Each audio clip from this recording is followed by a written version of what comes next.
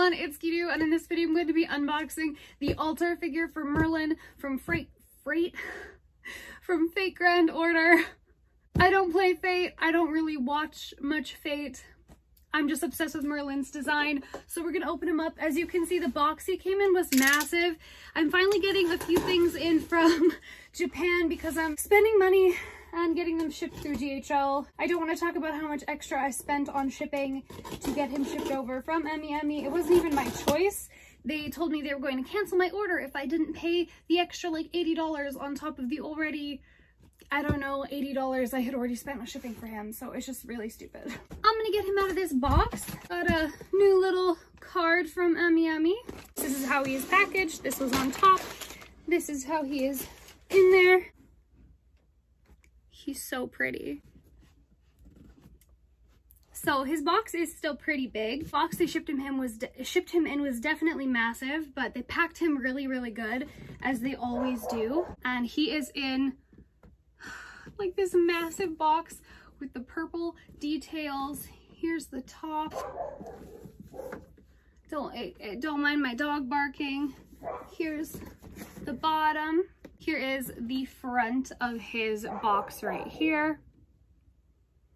We'll get on into opening him. I'm really excited. I've been waiting for him since last year, but because COVID and everything, and he was delayed a little bit, and then of course COVID happened, so I couldn't actually get him shipped to me, and it was a whole nightmare. I'm quite upset about it. But he's here now, and cannot tell you how excited I am to finally have him. He looks absolutely stunning. And I just want to get him open. I just want to get him open. I do. Okay. And his Nendroid as well is also stuck in Japan still because I don't want to spend more shipping on like FedEx or friggin' DHL. But he was priority to get to me because again, they were going to cancel my order if I didn't finish or if I didn't pay for the extra shipping, which is just fucking stupid. But anyways, the inside of the box has this purple lining. It is very pretty. Instructions, as always. He smells very strongly of plastic, which is to be expected. He has tape all around the plastic here. I'm just gonna go through and cut all of that off. It looks like he actually has a bunch of these little metal twisty tabs on the box to keep the box together. I'm gonna undo those. Oh, his nails are painted. So I'm gonna slide out the base first. So this is the base here. I think it's quite pretty. Of course, I'll show you guys a closer look of everything at the end of the video. But the only thing is that there is actually already some scratches on the bottom side of the base underneath. And I don't really know what to do about those. I don't know if you can see them here. Maybe I'll show you after. As you can see, like those white spots. And they're also on the plastic here, so I don't know if it was damage from this plastic that ended up on the base. But I tried to wipe it off and it's just not doing anything, which is really sad because it is a clear base, and then seeing those spots, they're not like small scratches, they're like actual marks on it. So that's a little disappointing. But the base itself is really pretty. The design is really nice, having that kind of gradient into the see-through center, and then you have the beautiful pink flowers here on the light purple. Very pretty. This is how he is packaged here. Of course, the base was sitting in the bottom. He is in the centerpiece. He has his sword and his staff here. Oh, I'm so concerned taking him out. Oh my god. So he has these little base pieces in his feet just to keep his feet and the pegs so they don't shrink. He's also kind of greasy, like a few of the other figures that I have received, which is bizarre to me. Again, why is he greasy? This is him on the base. He looks gorgeous. His hair is freaking massive. What I'm actually surprised about is his hair is actually clear in a lot of places. I didn't realize it was going to be clear. I thought it was going to be white, but it's actually kind of clear. Now, I have mixed feelings about the clear hair. For the most part, I'm not actually that big of a fan of it because I find that it tends to be more shiny and plasticky looking and not as matte as in like the photos. I'm just gonna slide out some of the plastic that's under his arms. Here is his hand with the extra sword.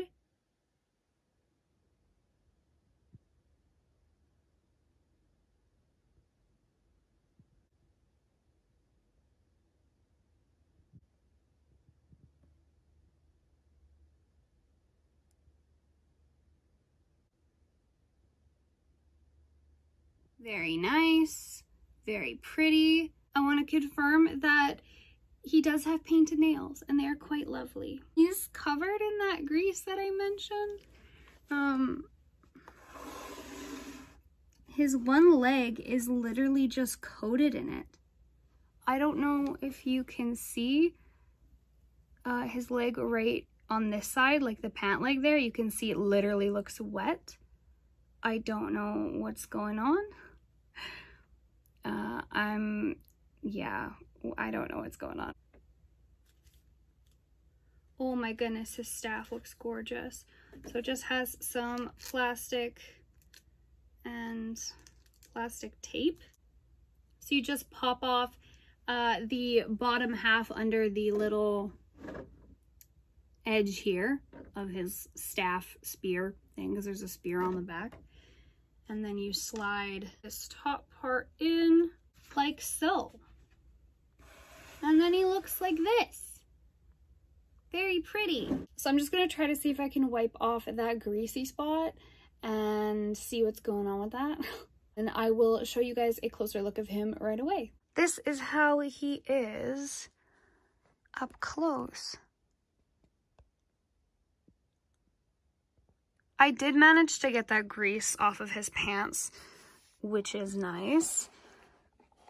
Unfortunately, he does have that scratch on the center of his base, which upsets me a little bit. You can't see it that much when he's like this, but you can kind of see where the scratches are underneath. But here are the flowers on his base. The base would be really pretty if it wasn't like scratched up.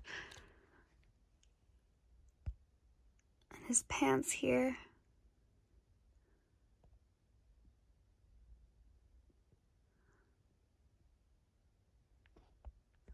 And his face is very pretty.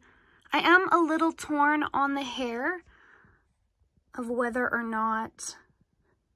I've never been like a huge fan of when they make the hair kind of like clear, but that's just me. We have his staff here. And the material of like the little ribbon bits here are kind of sparkly, which I find really pretty. And as you can see, the sculpt of his hand and all of his nails are painted the way Alter does. Always appreciate and love that.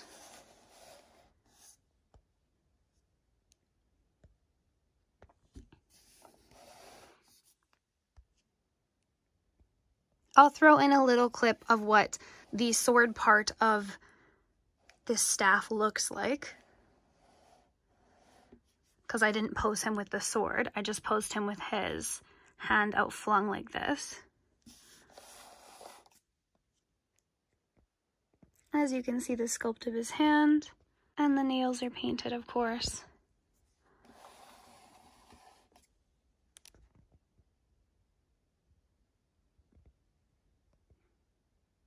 He's really pretty. These are the details of his robes here. I do notice that the little white pieces, like right around there, are a little rough looking, but that's not the end of the world. You have to look pretty close to see that.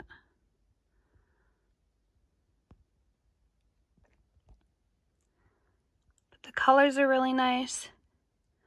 I love characters like this that are just so pretty, especially with the crazy amount of hair. Like, you can see how much hair he has. And his weird little anime mullet that only works for anime characters. Here is the back side of his staff.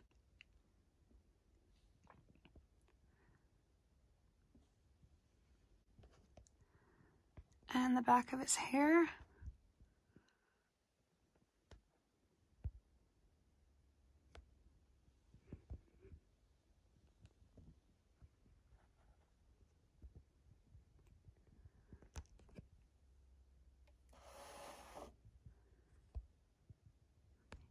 Can see the little feathery bits that come out of the shoulders there in his robe.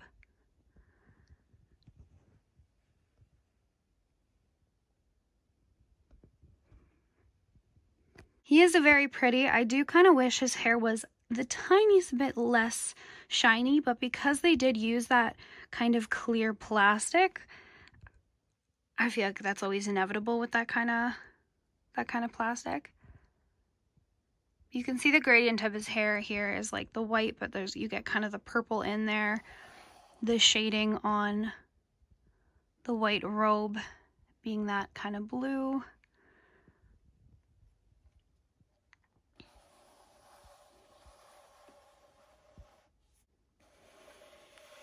Yeah, no, he's really pretty. Other than the base being scratched and there being grease on his pants originally when I took him out of the box, I'm pretty impressed with him. I like him quite a bit. I'm really happy to have him. Again, I don't really do much in the Fate fandom.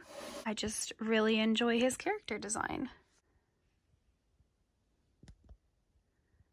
I'm a sucker for very pretty figures, and now they've announced another Fate Go figure of like a scruffy looking bearded dude, and I think I might need him.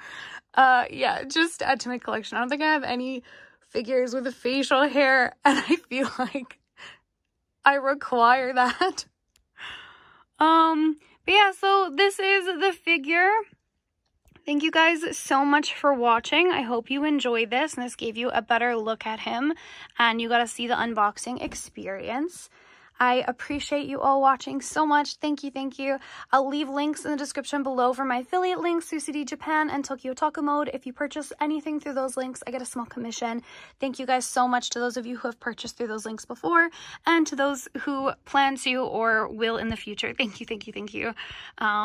Yeah, so I'll also link my social media in the description as well. I have a card link, so you should be able to get access to all of those affiliate links and my Instagram down there as well. And my figure collection, which feel free to add me on there. I have my whole collection logged on that website, so feel free to browse. You can ask me any questions.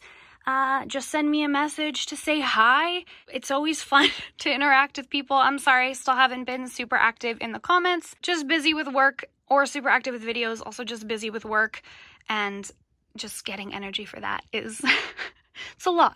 Anyways, thank you guys so much for watching, and I hope to see you all in the next video. Bye!